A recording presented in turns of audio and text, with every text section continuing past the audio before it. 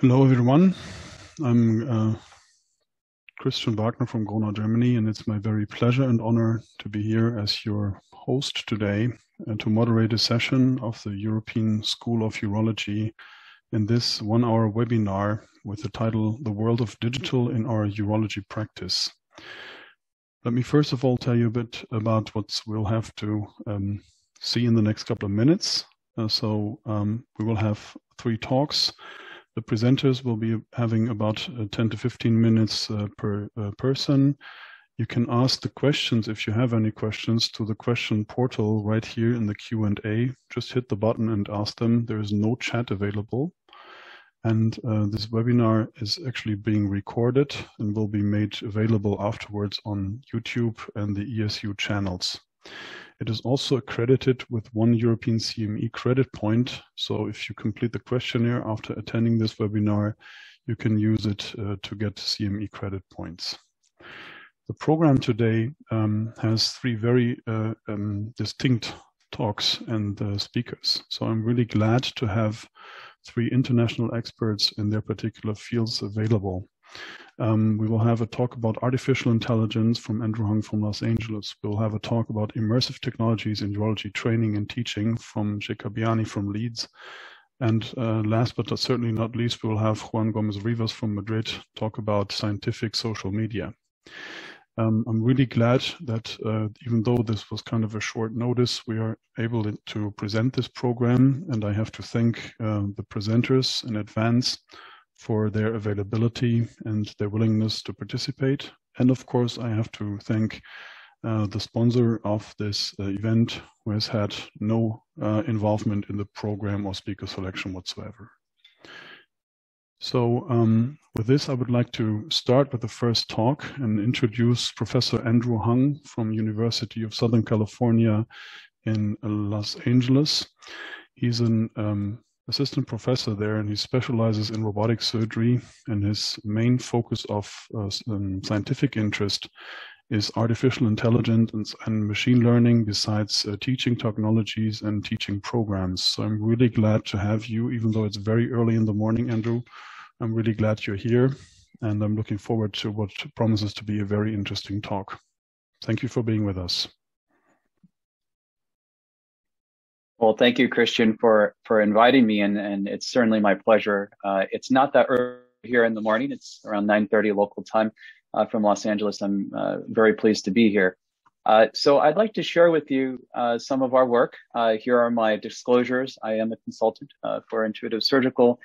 The work that I'm going to share with you, for the most part, are original research from my group.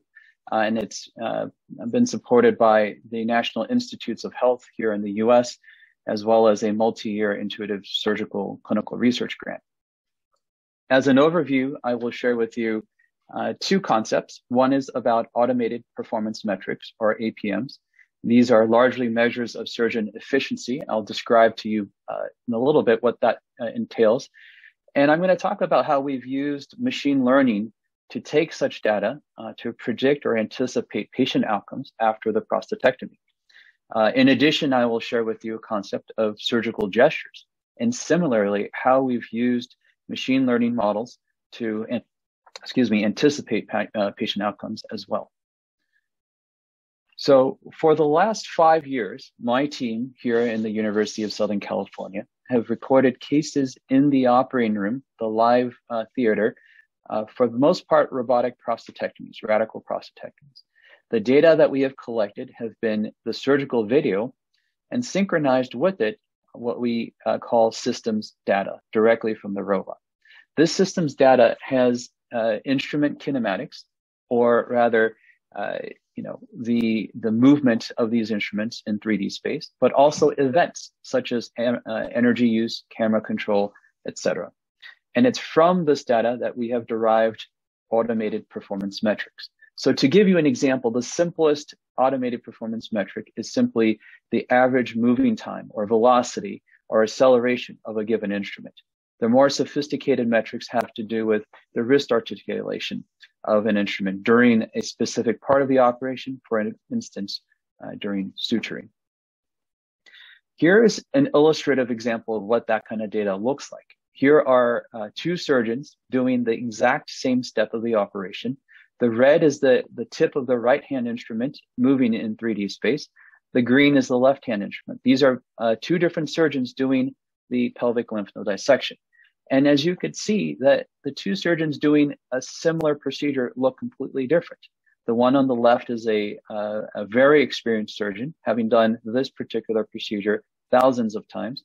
And on the right, it's one of our junior residents just learning how to do this particular procedure. So you get a sense of the data that we are able to collect. Now, our group has published on automated performance metrics for the last 5 years. This is probably just contemporary publication, and it will hopefully illustrate to you some of the advances and also limitations of these automated performance metrics. So this was published in European Urology Focus last year. We know that for patient outcomes after prostatectomy, there are both patient factors and surgeon factors that contribute to the trifecta outcome. In this first instance, I'm going to share with you how we have utilized such data to anticipate urinary continence recovery. So for patient factors, we looked at 16 clinical pathological features, such as the patient's age, body mass index, the Gleason score, the clinical stage of the prostate cancer. For surgeon factors, we have looked at automated performance metrics and technical skills. What does that mean? Well, remember from a few slides ago, we talked about what automated performance metrics, the moving time, the velocity, the acceleration, and we report such metrics over either individual steps of the prostatectomy. So each of 12 steps of the prostatectomy get its own metrics reported, but also we have reported it in the very minute phases of surgery, such as in suturing, when the surgeon's handling the needle or driving the needle through the tissue. We're studying the angulation of the wrist during these very small parts of the operation. Examples of technical skill scoring include this. This is RACE, which is how the surgeon holds the needle during suturing. How does the needle angle enter the tissue? How is the wrist rotating as the needle is thrown through the tissue, etc. So different ways of measuring surgeon performance. So the task at hand here was we wanted to see if you took these individual data sets, so the patient factors, the automated performance metrics produced during a particular case, or the technical skills of the surgeon, how well can each of these individual data sets help a machine learning model? A machine learning model essentially learns from data that it sees to help make predictions of future with similar patterns, okay? And what we found was that if you looked at these individual data sets, their ability to anticipate when a patient will recover function, if you look at just patient factors, their performance or area under the curve is about 0.5. If 1 is perfect prediction, it's not entirely helpful, but it's not, it's just somewhere better than chance perhaps. Automated performance metrics increases that ability to predict. So their ability to anticipate urinary continence recovery after surgery is around 0.6. Adding on surgeon technical skill, we can increase that ability to anticipate time to urinary continence recovery by even more to 0.7. And combining all of these pieces of information, we approached 0.8. So this really summarizes our work in the last 5 years or so, that we've realized that automated performance metrics certainly do help us anticipate outcomes, but it's not, 100% there. This is a shifting gear a little bit to another part of the trifecta. We again look at the radical prostatectomy, and we look at positive surgical margins as a surrogate for oncologic outcome. So again, we know that there are patient factors, there are surgeon factors. In this particular paper, which was presented at AUA 2021, we looked at how machine learning with automated performance metrics could help us anticipate positive surgical margins after prostatectomy. In this particular series, we looked at 237 prostatectomies. About 23% of them had positive surgical margins. If you looked at the patient characteristics alone and plug these into a machine learning model, the output performance was about 0.72 in its ability to anticipate whether or not positive surgical margin was going to happen or not.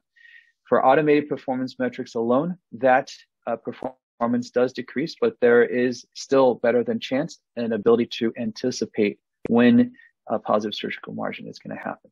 The full model, using both the clinical factors and the automated performance metrics, or the surgeon factor, that performance marginally beats out the clinical factors alone.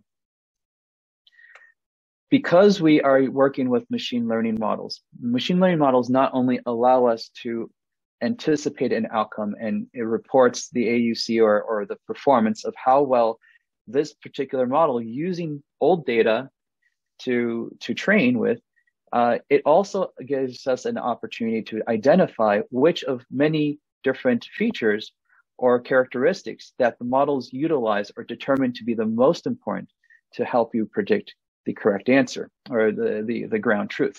And in this instance, we found, again, for looking at anticipating or predicting positive surgical margins when they would occur, not surprisingly, extracapsular extension or PT stage, both, I understand, highly correlative to each other. This was by far the most important features to anticipate positive surgical margins, and that makes sense. An important takeaway additionally, though, is that these automated performance metrics, or measures of surgeon efficiency and their use of the robot, while a secondary have a secondary role for importance, nonetheless still contribute significantly to whether or not positive surgical margins do occur or not. The concept of automated performance metrics, we have written many papers in that regard, and they have been on numerous covers of the Journal of Urology from publications from our group, and we of course have been grateful for that attention. We've tried to highlight where its strengths are, but also its limitations. We know that it can only to a certain degree anticipate the eventual patient outcome. So I'm going to switch gears a little bit here. We're still going to talk about the robotic radical prostatectomy.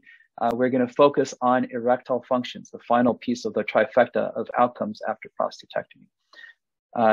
Whereas in the past few slides, we have talked about how we've used the systems data from the Da Vinci robot to anticipate to derive these automated performance metrics, largely measures of efficiency.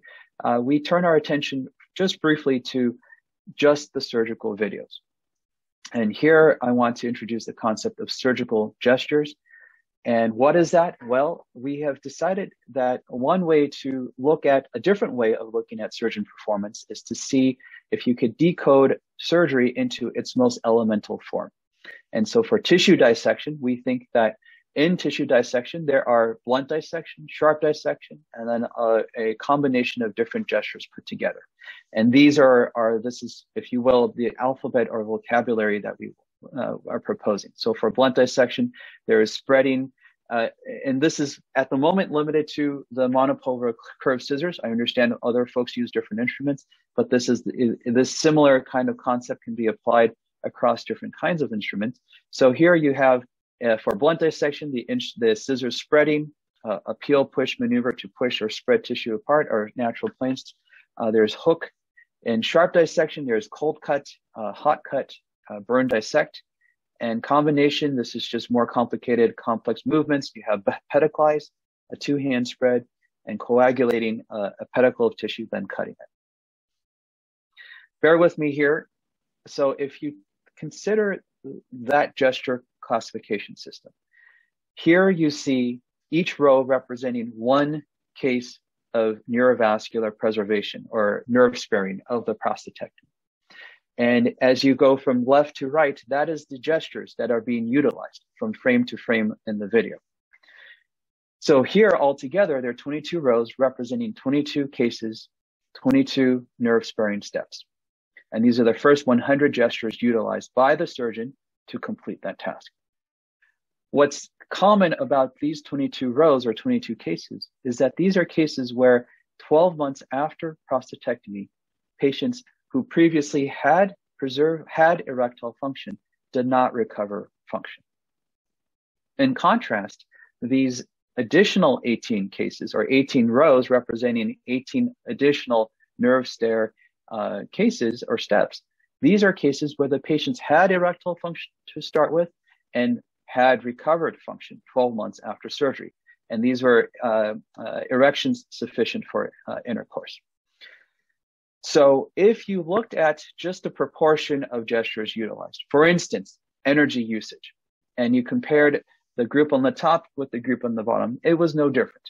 We had hypothesized that cases that had recovered function may have used less energy. That was not to be the case.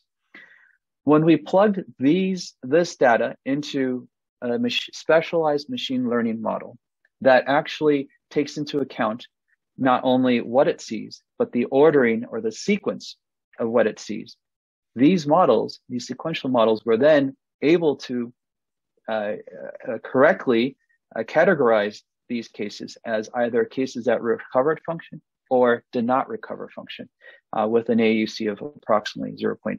So a lot more needs to be determined here, of course. We want to be able to interpret and figure out exactly what it is about these ordering or sequences of the gestures that's allowing the models to correctly anticipate what the outcome may be 12 months after surgery. But this would be groundbreaking, right? My summary to my brief talk here today is that perhaps for one of the first times, we are trying to take what happens on the day of surgery to anticipate outcomes that may be not apparent till weeks to months to perhaps even years after surgery. So there I will stop and happy to take any questions. Thank you very much, Andrew. I could listen to this for hours because it's so interesting to see what actually the future is right now at our footsteps, right before us. It's actually groundbreaking work. So I'm really glad you gave the talk and gave us a short insight about what you're doing there.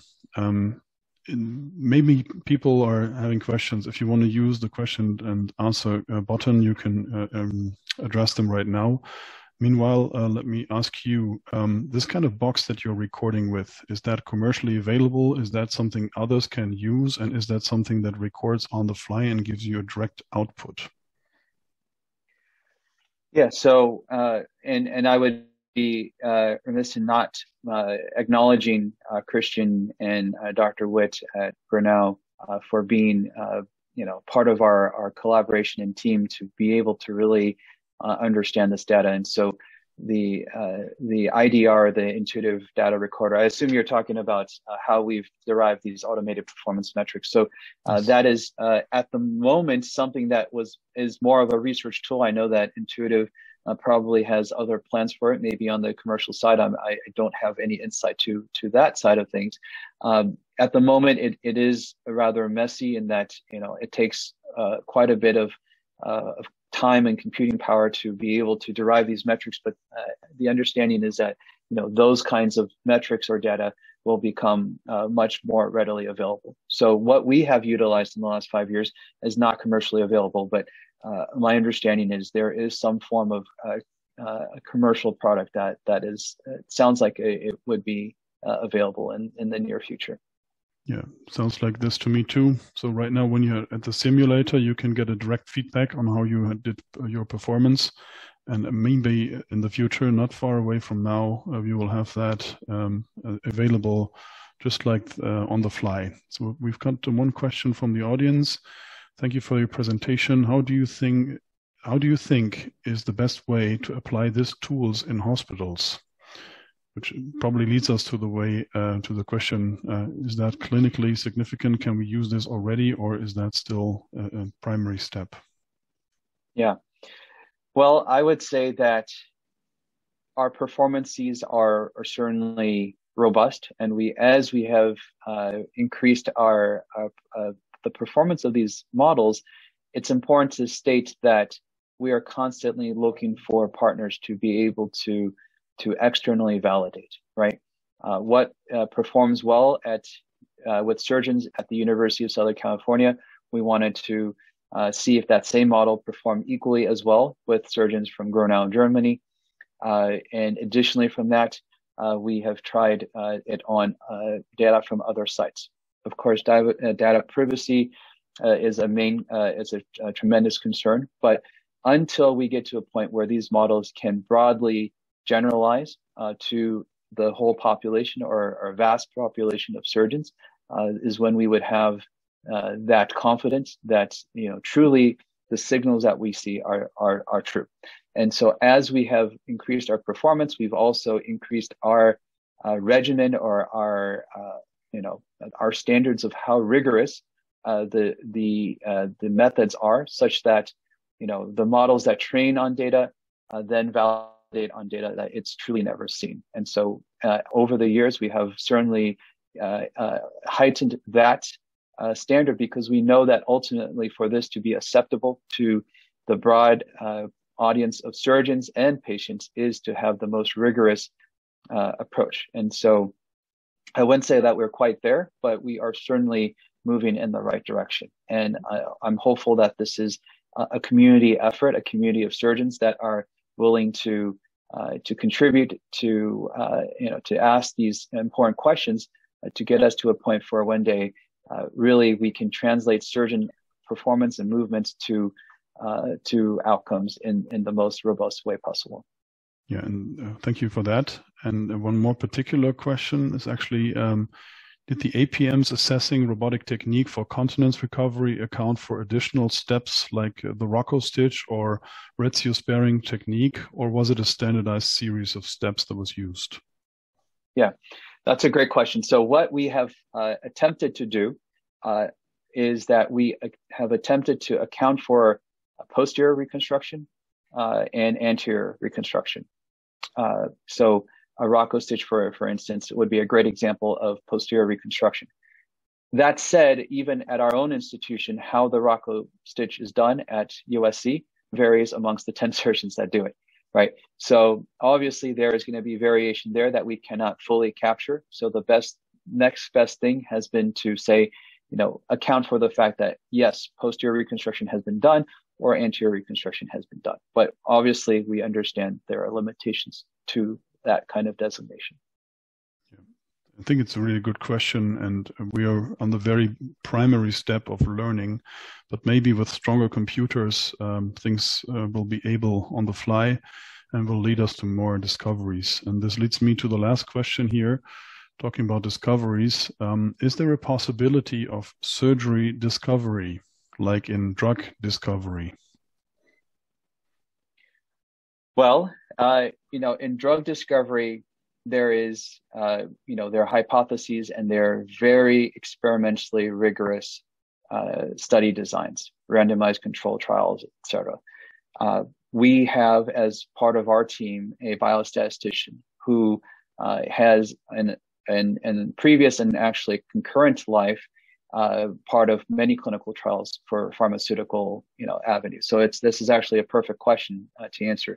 Ever since maybe 3 years ago, when we've onboarded this biostatistician, we have essentially tried to replicate the process of clinical trials in a very similar way to how we approach providing feedback, for instance, to surgeons.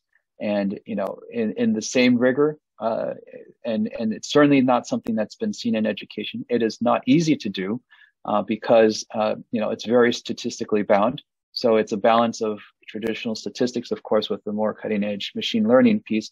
But I've really embraced that, even though my statistician probably gives me more heartburn than anybody else. I think I've really wanted to embrace that because I think that will only make surgical education, surgical training that much more serious, and let people poke holes where they need to poke holes, because that will just make us stronger in that regard. And so we definitely do see parallels there down to who our statistician is and the rigor that they are used to. Great answer to a very broad question, which is very important to answer, because sometimes things just come by itself and sometimes we have to just find it in the noise. And there's so much data there that it's really difficult to find out what is valuable and what is probably not telling us anything. So thank you very much, Andrew, for this very good insight into machine learning and artificial intelligence and how to use this in robotic surgery currently and maybe also in the future. Thank you very much, and we'll switch to the next talk. It's my very pleasure to introduce Chika Chandra Biyani from Leeds, who works as a consultant at the St. James University Hospital and is currently with us, not from Leeds, but from back at his home in India. So thank you very much, Chika, for staying up very late. So I hope you're fit enough to give the talk, and we're looking forward to hear what you have to say about immersive technologies in urology training and education. Professor Biyani is a very well-known expert, especially in the UK, for training urologists, utilizing different techniques, and has been doing this for years, and he has been very active in the European School of Urology, and I'm really glad he's with us. So thank you very much. Thanks, Christian. Thanks for the introduction. And I would like to thank the ESU team for the opportunity as well. I'm based in Leeds, as Christian mentioned, and have some interest in medical education. The pandemic stimulated me to look into this field, although I can say that I'm not an expert in immersive technology specifically. And I started to explore alternative methods for training and adapted new technologies in education and training. I did try different devices, including HoloLens and Google Classes.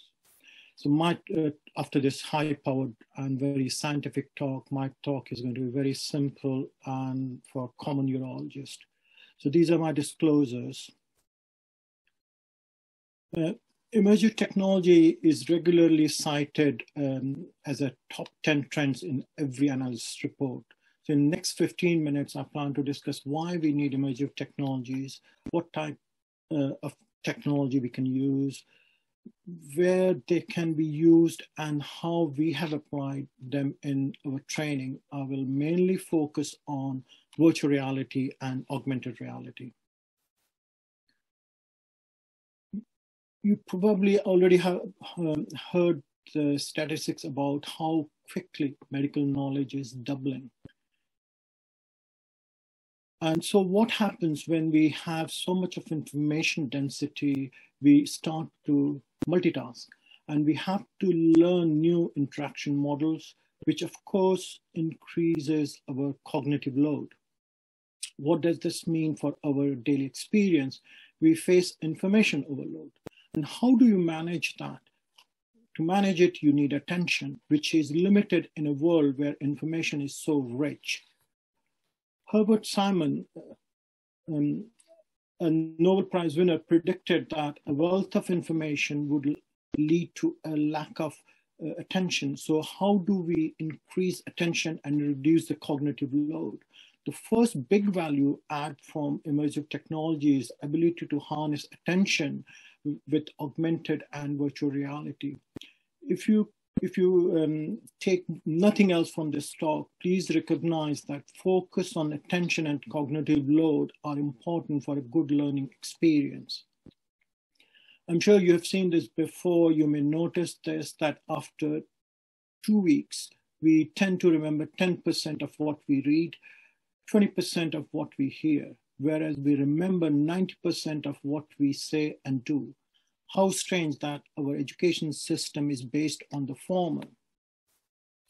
Numerous studies have been done that show if you are interacting, you retain 40 to 60% more information, and it does not work if you are just looking at a video, for example.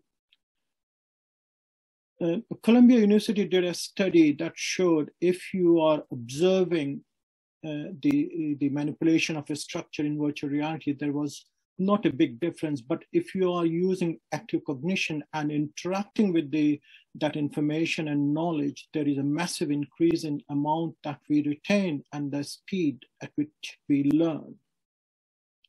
Another actual benefit of immersive technology is the ability to touch objects. And this is the British Museum. It is one of my preferred interactive pieces because it allows you to touch objects you would never otherwise have the opportunity to touch. The alphabet soup we get when we talk about immersive technologies, I'll attempt to provide a visual picture for you to, so that you can remember immersive technology terminology moving forward.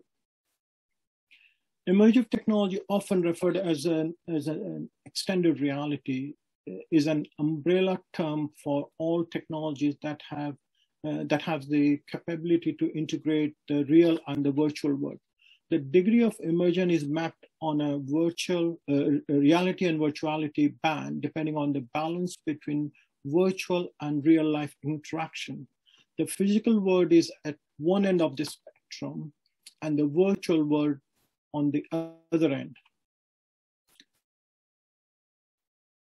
So the virtual reality immerses user in a fully artificial digital environment, so that there is so this is where the whole experience is synthetic. It is not real.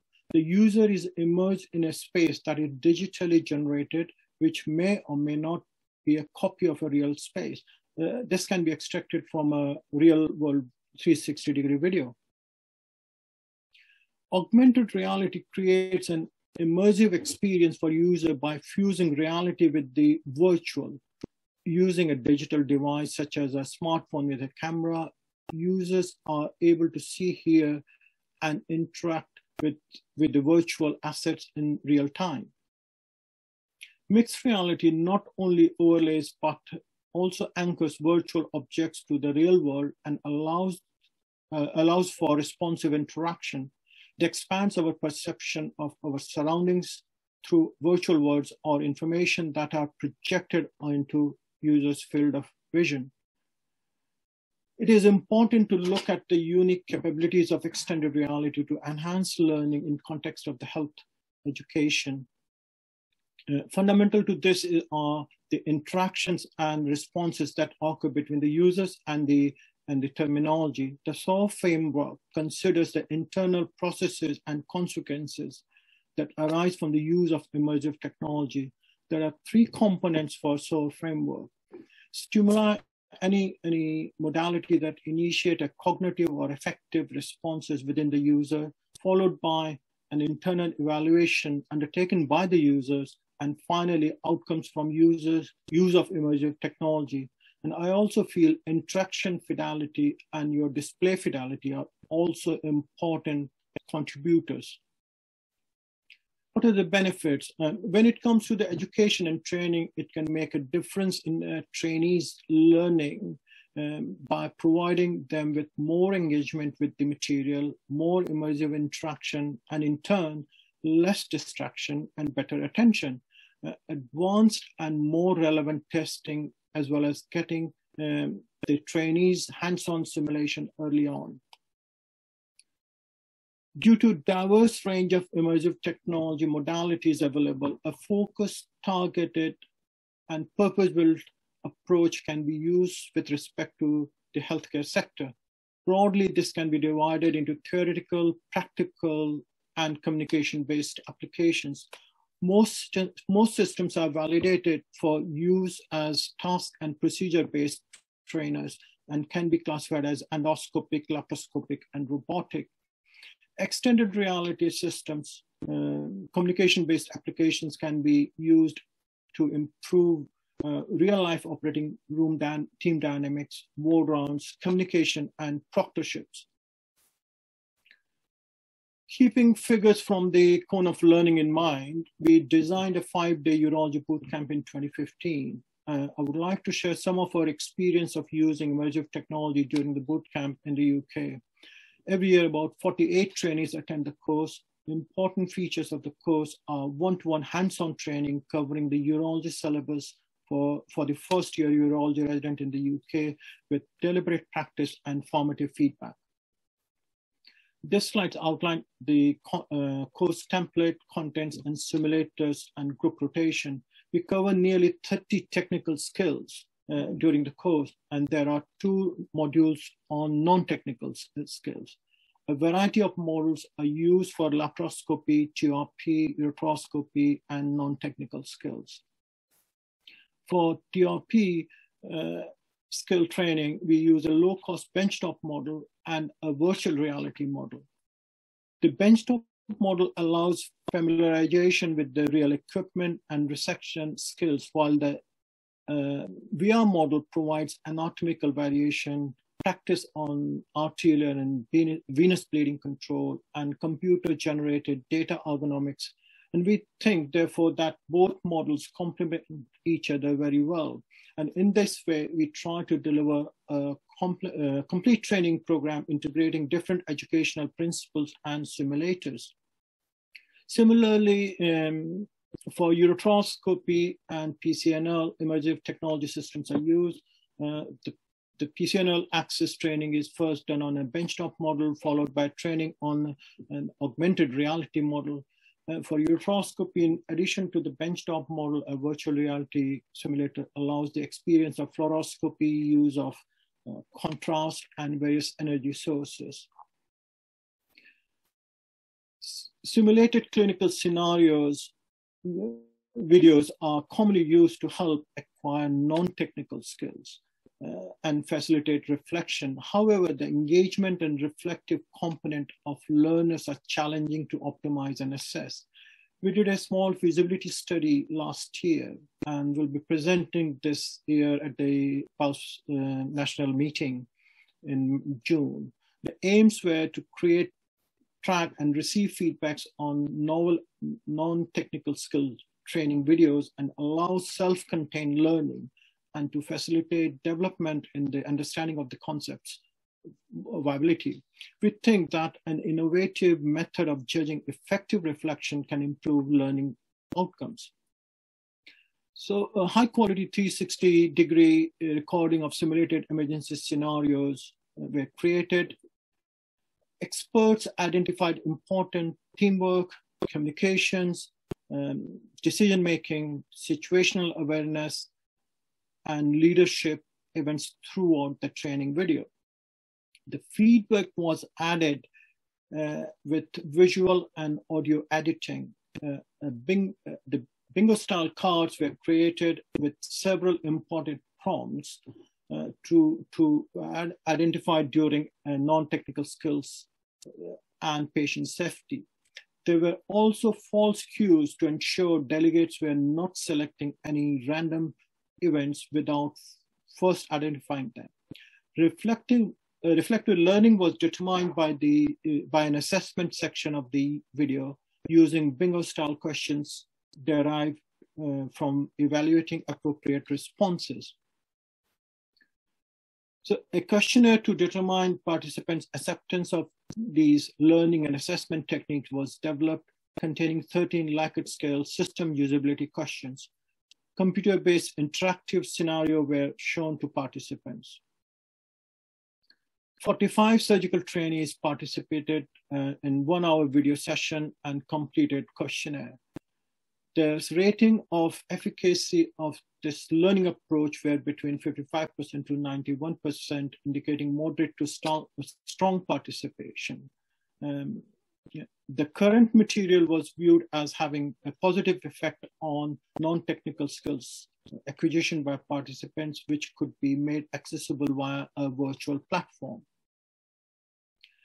The feasibility study, from this feasibility study, we have demonstrated that bingo-style feedback evokes effective participation.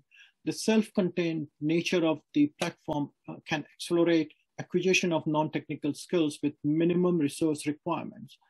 One of the problems in non-technical skills training is that it is difficult for the participant to relive that scenario. The platform may allow this and also repeated reflection. And recently we have received extra funding to expand this work further.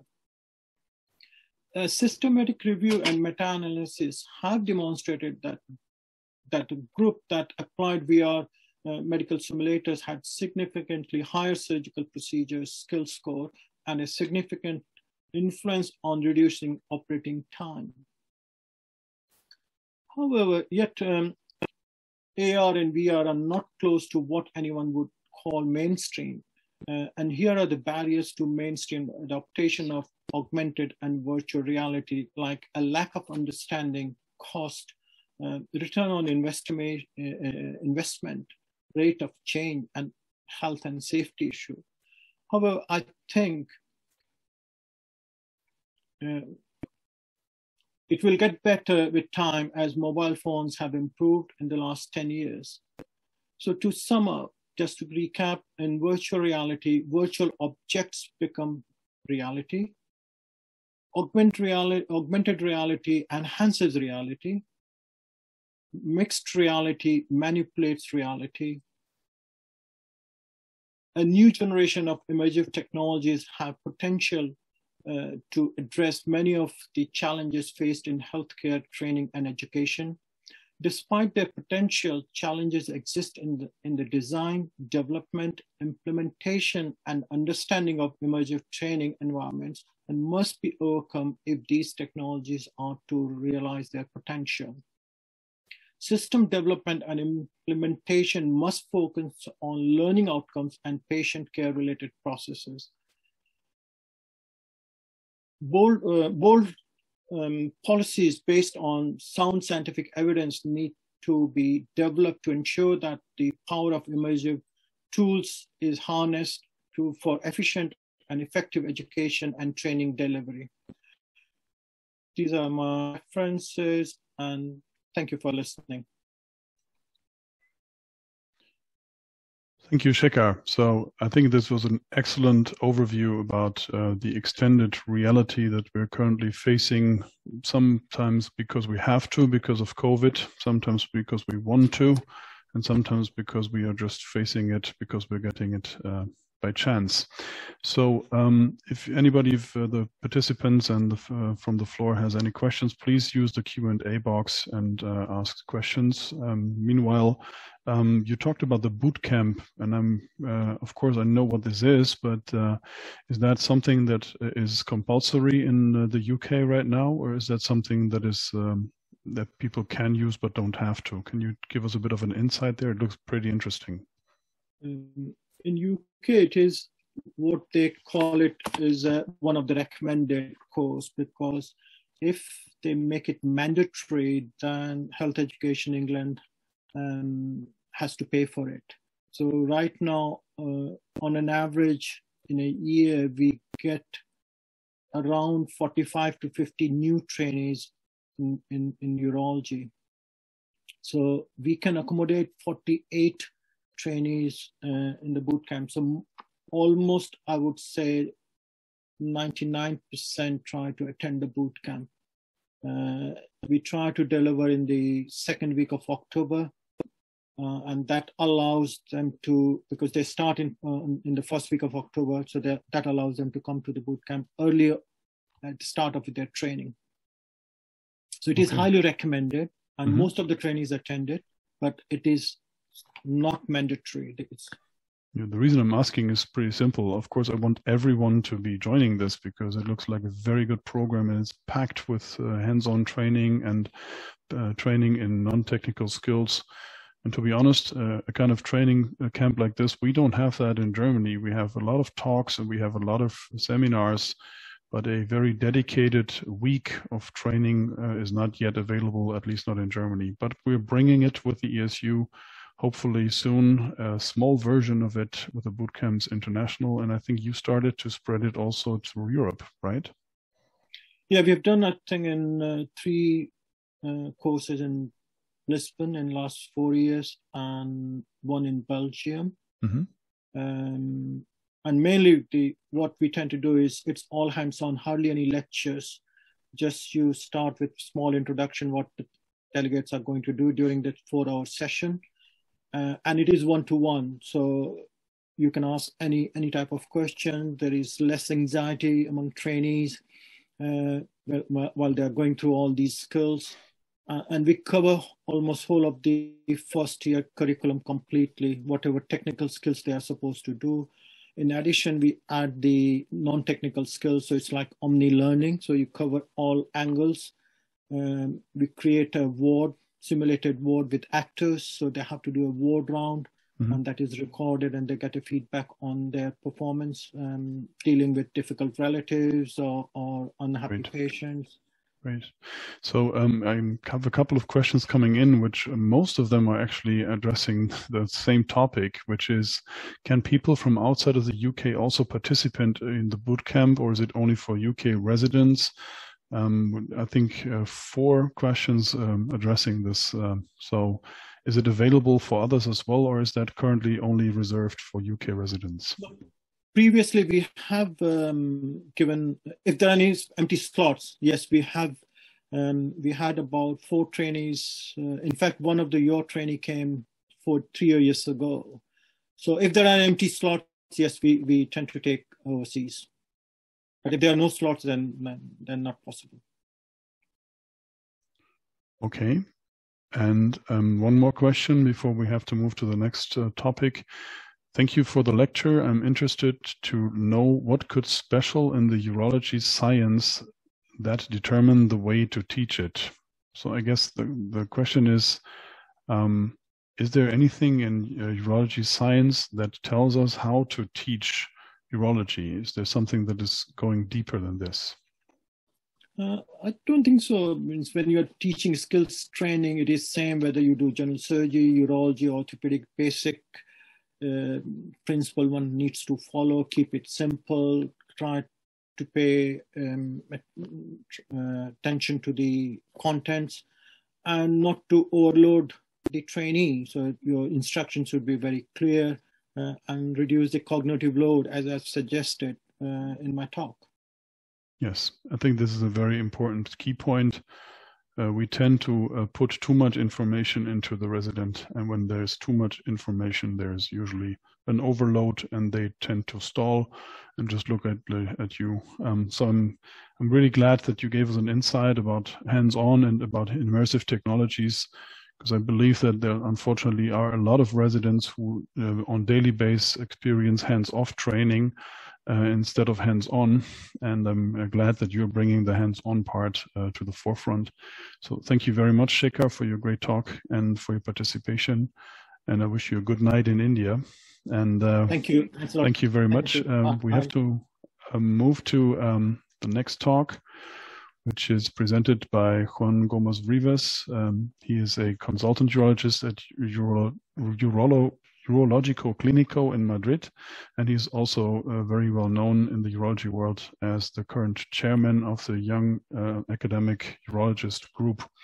And he has a very good insight in scientific social media, because he's very active in this field.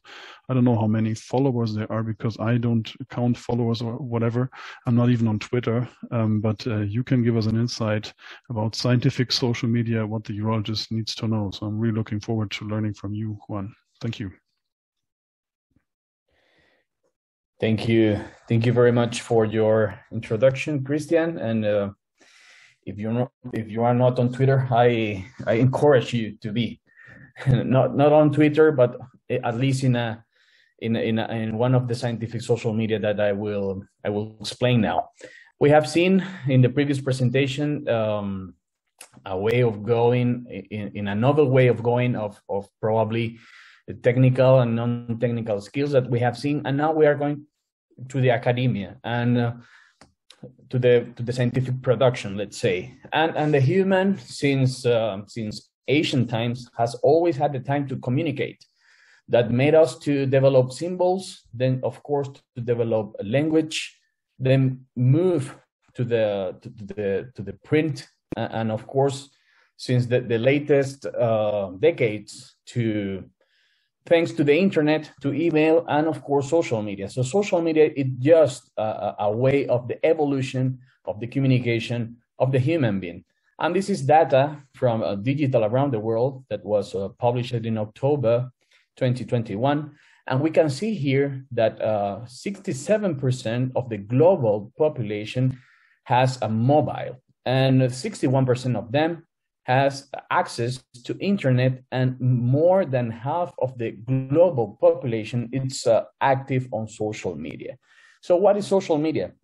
Social media, the concept of social media is simple. It's a communication platform where the users are able to create the content by themselves. This is the main aspect of social media. The users that are inside this platform are able to modify the contents the way they want. And this is used, and this is done by a technology called Web 2.0. We must be aware that nowadays we are giving birth to the Generation X, or let's say the touchscreen generation. These are the young people that is born since the mid-90s to nowadays. And this population, of course, is very aware of the usage of all these new technologies that we have been talking today. Regarding science, regarding academia, there's a high presence of researchers in scientific social networks, but it's not always usually effectively.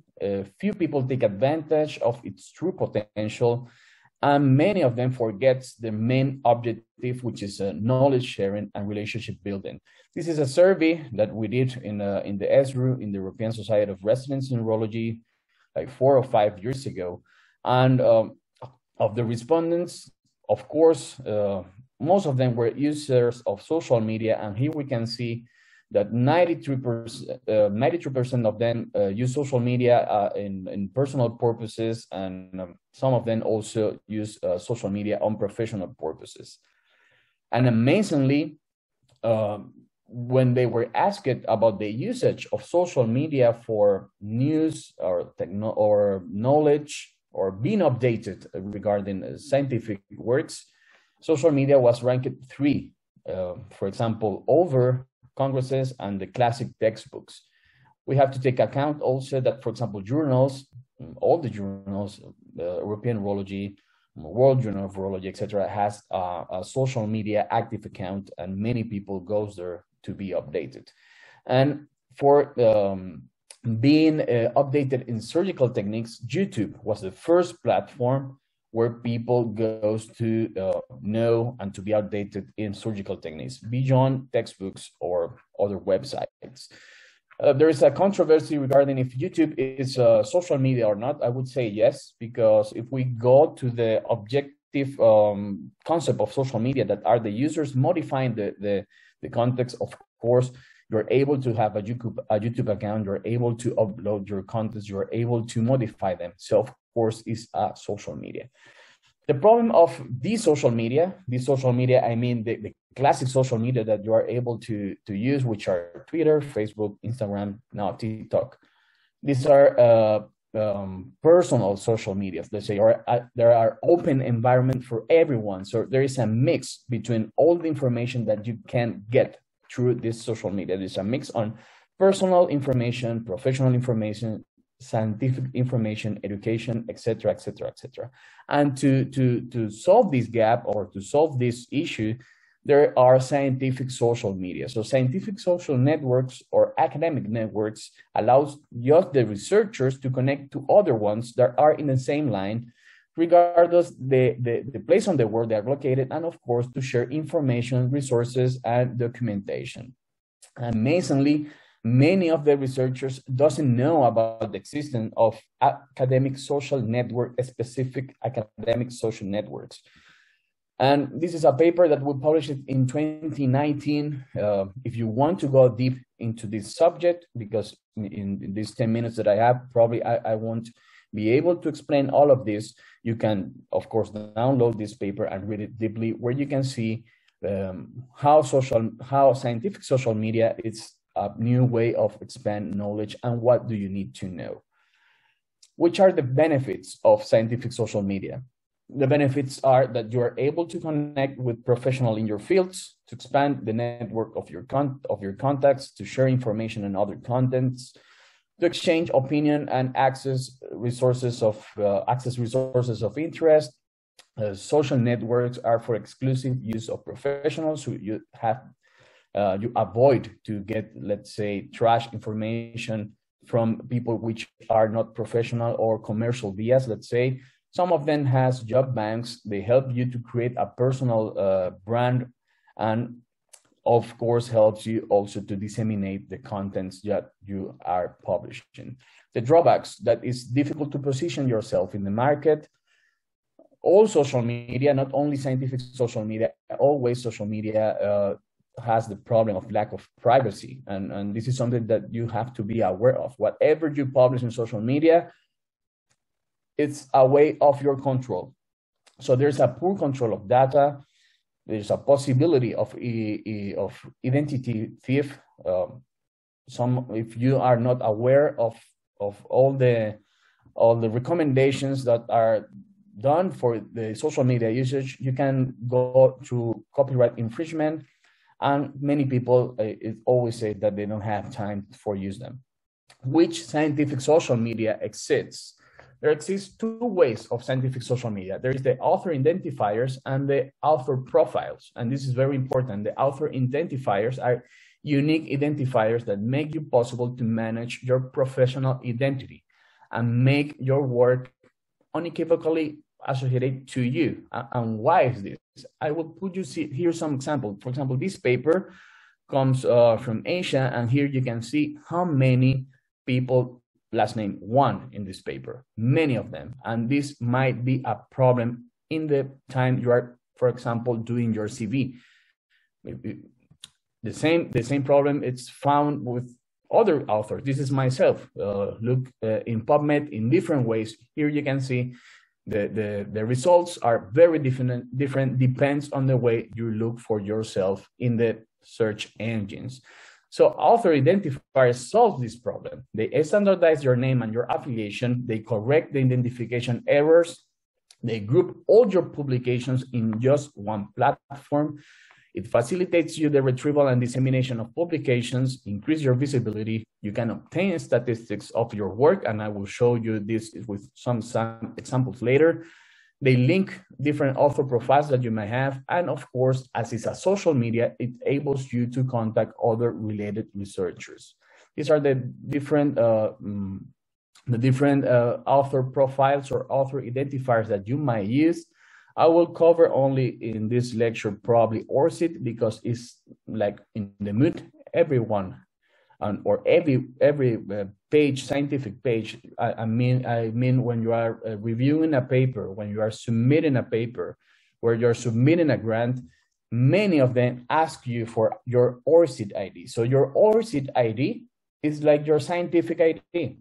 So I'm not saying that everyone must have an ORCID, but it's very, very recommendable because it allows you to centralize all your scientific information just in one platform. So as I said here in the slide, you can check that ORCID ID is your unique identifier that is reliably and connects you with other researchers among the globe. And this ID it can be used for everything. It can be used for paper submission, for application for grants, for reviewing papers, and everyone will know that you are the one that is doing it. The benefits are countless. I have said them before, but we can recheck them. So you can easily connect with your contribution and affiliation, avoids the mistaking of identity, saves you time, because with your ORCID ID, saves you many, many times by the time you are submitting a paper or you are reviewing, because with entering only your ID, you don't have to enter your name, your affiliation, etc., etc., etc., because it's all centralized. Improve the recognition of you and your research, increases your discoverability. You own and you control your record. This is very important. And many systems are connected to ORCID, for example, European Urology, World Journal of Urology, etc., etc., etc. And it's free. It's free for use. It's very easy to sign to ORCID. You have to go to the website, orcid.org. You register for ID, and then you have to use, or you can use this ID for everything that you need. This is the way that you might see your own page in ORCID. Here you can see that you have your own code or your own ID, let's say, with your contact details, other IDs that you might have, other authors' IDs. And it's like a CV, an online CV. Here you can see your employments, your education, memberships, the foundings that you have applied. the works that you have published, and the journals where you work as a peer reviewer. Author profile. This is different. The author's identifier helps you to put together in just one platform all your work, and author profile helps you to do this, but something else. And what is this something else? Something else might be, for example, to join a research community. For example, academia.edu works for that. ResearchGate, it helps you to have a bibliographic manager, for example, Mendeley, or also can be combined with some search engines such as Google Scholar. I will explain you very quickly ResearchGate. This is a scientific social media that has a search engine, and you can have a simultaneous research through all the main external databases. It links you to PubMed, to Scopus, etc., etc., etc. You can find bibliographic researchers of more than 7 million documents and facilitate the authors to upload their scientific research in the platform and maximize their visibility. And it's for free. Here you can see you can have your personal data, your affiliation, your contact details, and can give you some metrics regarding your citation, regarding the reads of your documents, etc., etc., etc. The documents that you might find, thanks to the search engines, is if the documents are available because the author has uploaded them, you can download them for free. This is a very, very useful tool by the time you are doing some scientific research. And you can have also the metrics on your own documents. You can search for your documents and other documents, and you can see how many people have read it, how many people have cited, and also have a bibliometric indicators such as the H index. Google Scholar is another scientific social media, and it's very useful for the calculation of the H index, which is a bibliometric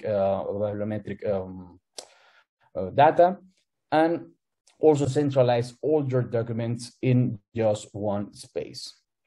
Almost finishing, and I would like to recall Winston Churchill here, and also, of course, Spiderman, that the great power comes with great responsibility. And social media has a big potential because it allows you to communicate with everyone in the world.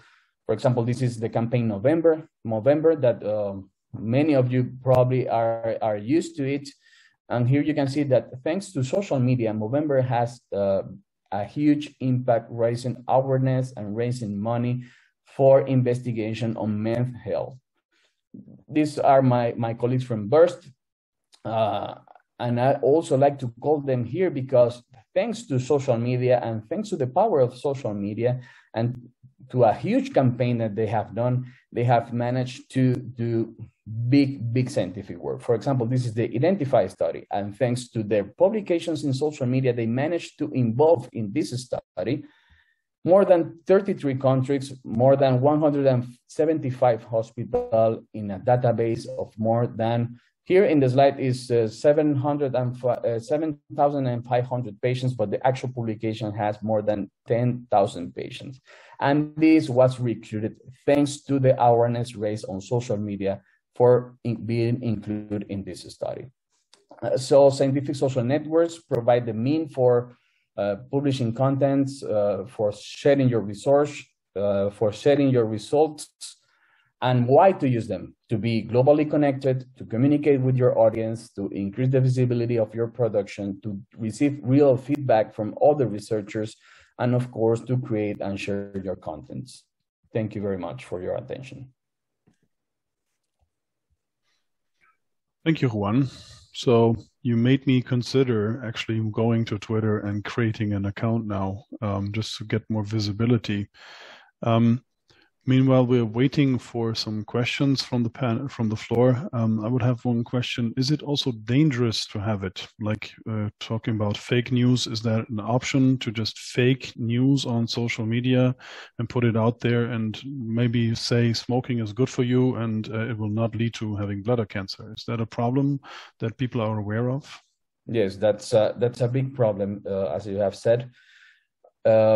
First of all, recommendation for professionals to go to social media, I would recommend them, if you are going to social media in a professional way, you should read the recommendations from the EAU or the BJUI. You should read this recommendation beforehand you go to social media, because they're very useful in order to know how to use them and what to avoid and what to do and what not to do.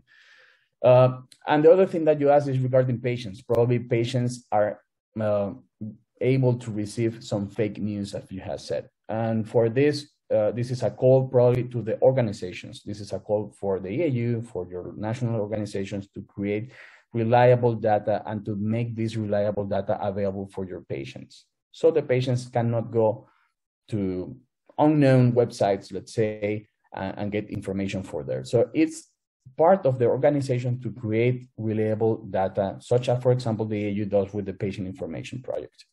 I'm really glad you mentioned this, and it's really important that you have the source available, so you don't just follow anyone who has a lot of followers, but it's not a reliable source. And I guess that EAU and other platforms are actually delivering this, and they're actually good to follow them instead of somebody else who's just tweeting a lot, but doesn't have anything to say. Maybe there's a reason behind this.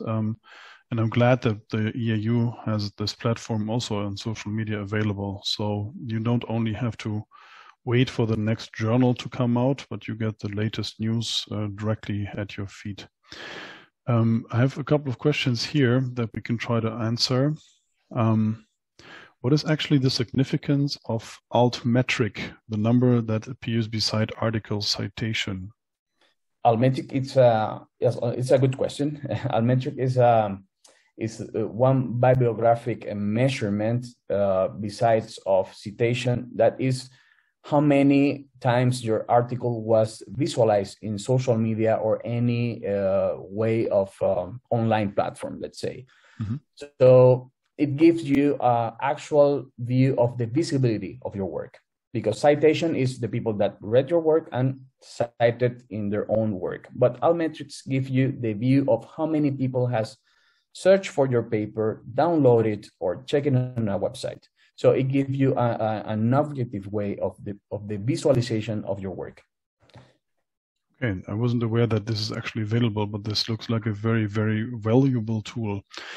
And the question is uploading an article to ResearchGate violating journal's copyrights?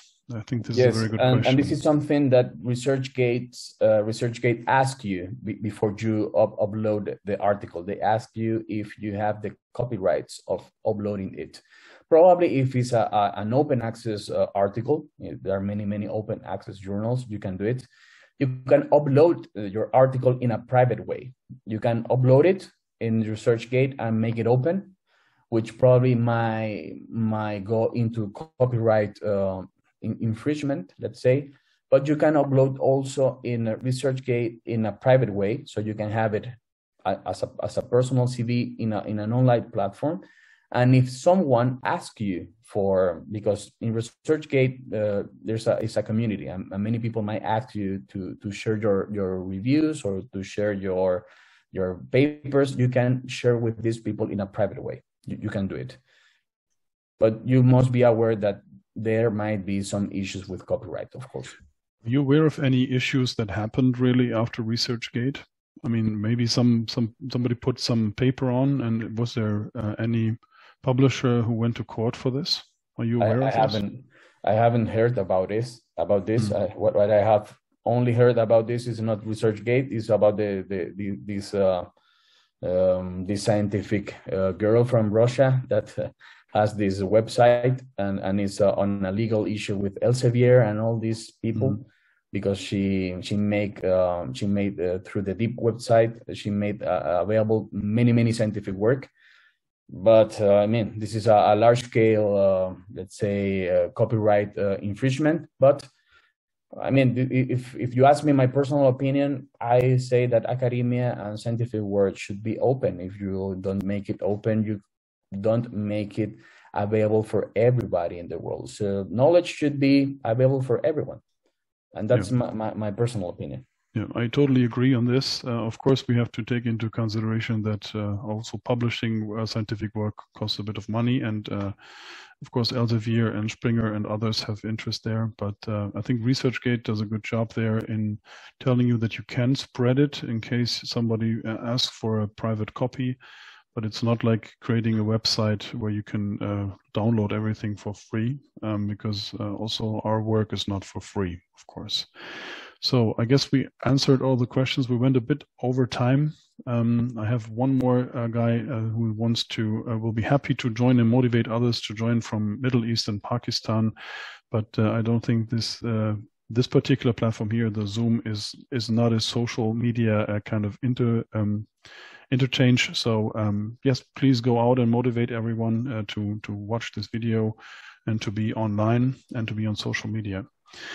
So thank you very much, Juan, for giving your talk. It was really good, giving us a really good insight into this field.